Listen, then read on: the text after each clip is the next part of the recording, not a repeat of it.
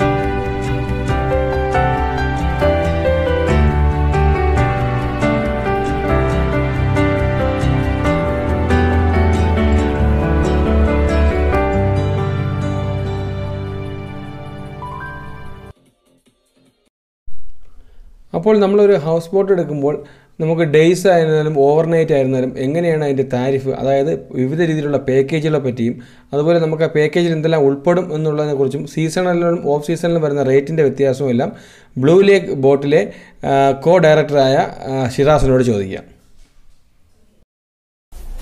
ഇതിന്റെ പാക്കേജ് എന്ന് വെച്ചാൽ ഇപ്പൊ നമ്മൾ ഡിസംബർ ടൈം ആകുമ്പോൾ ഇച്ചിരി റേഞ്ച് കൂടുക വെച്ചാൽ ഒരു റൂമിന് 9,000 രൂപയാവും. നമ്മുടെ ഇത് 5 ബെഡ്റൂം ഹൗസ് ബോട്ടാണ്. ഇപ്പോഴത്തേക്ക് 5 റൂമൊക്കെ ആകുമ്പോഴത്തേക്ക് ഒരു 45,000 രൂപയൊക്കെ വരും. അപ്പം നമ്മൾ ഇപ്പോൾ ജൂൺ ജൂലൈ ഒക്കെ ആകുമ്പോഴത്തേക്ക് റെയിനി സീസണാണ് സാധാരണ ഓഫ് സീസണായിട്ട് നമ്മൾ കൂട്ടുന്നത്. അതാകുമ്പോഴത്തേക്ക് ഒരു റൂമിന് 4,000 രൂപ ആ റേഞ്ച്. അപ്പം 20,000 രൂപ, 5 റൂമാകുമ്പോൾ 20,000 രൂപ. അതാണ് നമ്മുടെ പാക്കേജ്. പിന്നെ ഇത് ഡേ ക്രൂസ് വരുമ്പോഴത്തേക്ക് അത് പെർ ഹെഡ്, അത് നമ്മൾ സീസൺ അനുബന്ധിച്ച് ആകുമ്പോഴത്തേക്ക് അതിന് ചിലപ്പം ഒരാൾക്ക് ചിലപ്പോൾ 750 രൂപ 800 രൂപ ആ റേഞ്ച് പോകും. പിന്നെ ഓഫ് സീസൺ ആകുമ്പോഴത്തേക്ക് ഒരു 550 രൂപ മുതൽ അങ്ങോട്ടായിരിക്കും. അത് ഓരോ സാഹചര്യം അനുസരിച്ച് പിന്നെ നമ്മൾ സാഹചര്യം അനുസരിച്ച്. അല്ലാതെ നമ്മൾ ഇപ്പൊ ഇവിടെ ഒരു സീസൺ നടക്കുവാണെങ്കിൽ നമ്മൾ ചിലപ്പോൾ ഇവിടെ വന്നു കഴിയുമ്പോഴത്തേക്ക് ചിലപ്പോൾ 2 റൂമിന് വരാം 25,000 രൂപ 30,000 രൂപ അങ്ങനെ ഈടാക്കുന്ന സമയം വരെ ഉണ്ട്. നമ്മൾ വീണ്ടും വരണം, ഗസ്റ്റ് വീണ്ടും വരണം എന്നുള്ള രീതിയിലുള്ള റേഞ്ച് നമ്മൾ പറയത്തുള്ളൂ. അതുകൊണ്ട് നമുക്ക് അത്യാവശ്യം ഓട്ടവും ഉണ്ട്. പിന്നെ അവിടെ ഫുഡ് ആണെങ്കിൽ നമ്മള് ഇപ്പം ഫുഡ് എങ്ങനെയാണ് നോൺ വെജും എല്ലാം നമ്മള് എന്ന് വെച്ചാൽ ഇവിടെ ഇതിൽ ചോയ്സ് എന്ന് പറഞ്ഞാൽ നമ്മളിപ്പം റെഗുലർ ആയിട്ട് കൊടുക്കുന്നത് കയറുമ്പോ ഒരു വെൽക്കം ഡ്രിങ്ക്സ്, ഉച്ചയ്ക്ക് ആകുമ്പോൾ അവിയല്, സാമ്പാർ, മെഴുക്കുവരട്ടി, അച്ചാർ, പപ്പടം, ക്യാബേജ് തോരൻ, കരിമീൻ ഫ്രൈ ആണ്.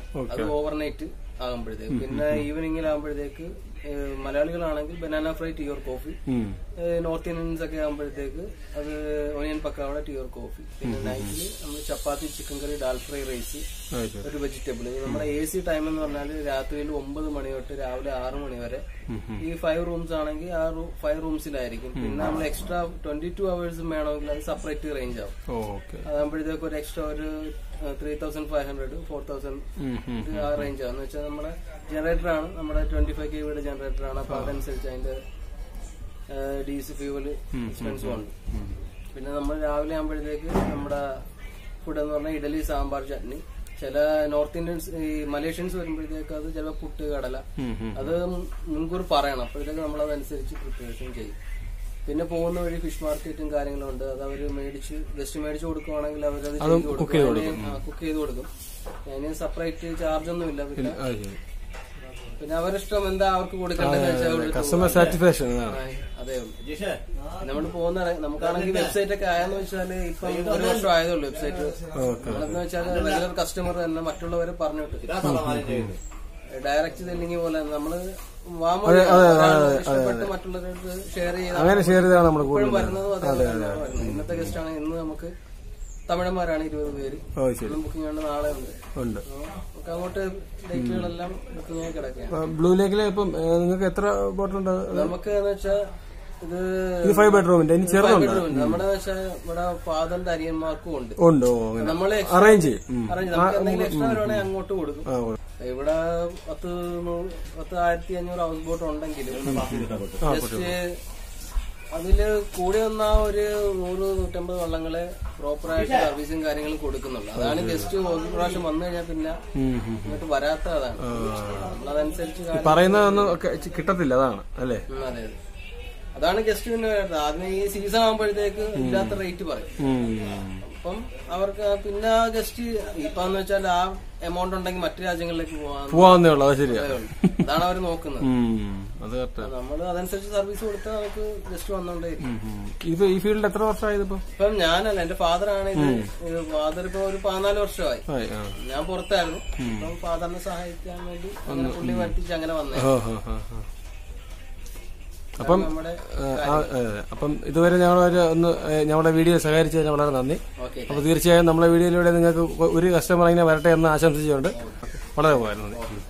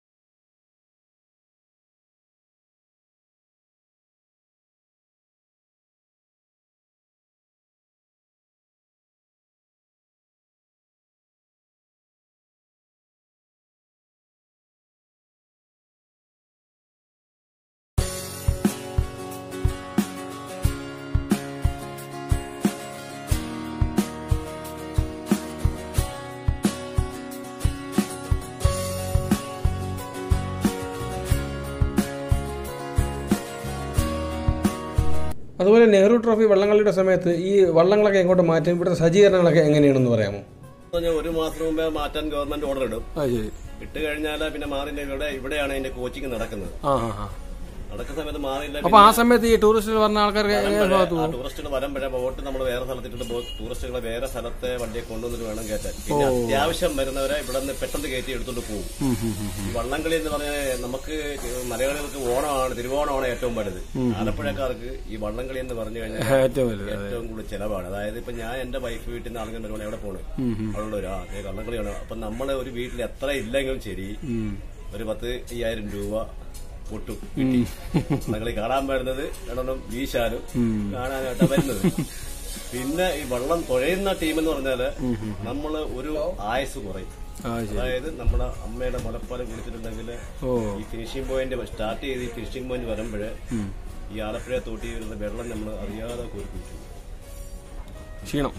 അത് അത്ര ഒരാളെ ഒരു 380 തുഴയാണ്. അതായത് വള്ളത്തെ 90-97 പേര് 100 പേര് കാണും.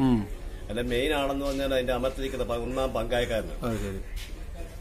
വള്ളംകളി എന്ന് പറഞ്ഞാല് ഇത് ടിക്കറ്റ് എത്ര പേരാണ്? ഒരു വള്ളത്തില് 87 പക്ഷിക്കാരുണ്ട്, 90 പക്ഷിക്കാർ കാണും. മൊത്തത്തില് ഒരു 115 പേര് കാണും വള്ളത്തെ. അവരുടെ പ്രയത്നമാണത്. 1350 മീറ്റർ തുടങ്ങി 4 മിനിറ്റ് കൊണ്ടാണ് ഫിനിഷ് ചെയ്യുന്നത്. ഓ അത് ശരി. അപ്പൊ ഇത് എത്ര കാലം പ്രാക്ടീസ് ചെയ്യും ഇതിനു മുമ്പ്? ഈ പല സ്ഥലത്തായിട്ട് മക്കളെ ഇപ്പൊ ഈ ഇത്തോളം കിടന്ന കളി തന്നെ IPL മോഡലായിരുന്നു. 10-ലായിരുന്നു അതിന്റെ ഉദ്ഘാടനം. ഇവിടെ വെള്ളപ്പൊക്കം ആയ കാരണം കൊണ്ട് കളി മാറ്റിവെച്ച്. പിന്നീട് ഒരു ദുരന്തമുണ്ട്, അതും മാറ്റിവെച്ച്. പിന്നെ 3-ാമാണ് ഈ വള്ളംകളി IPL നടന്നത്. പക്ഷെ IPL കളി കൊണ്ട് ഇപ്പൊ 26 ചുണ്ടൻവള്ളം ഉണ്ട്. അത് 9 ചുണ്ടൻവള്ളം ഇവിടെ പങ്കെടുക്കാൻ പറ്റത്തില്ല. കാരണം വള്ള അസോസിയേഷൻകാർ അത് അടുത്ത കളി അങ്ങനെ കാണുമെന്ന് തോന്നുന്നില്ല.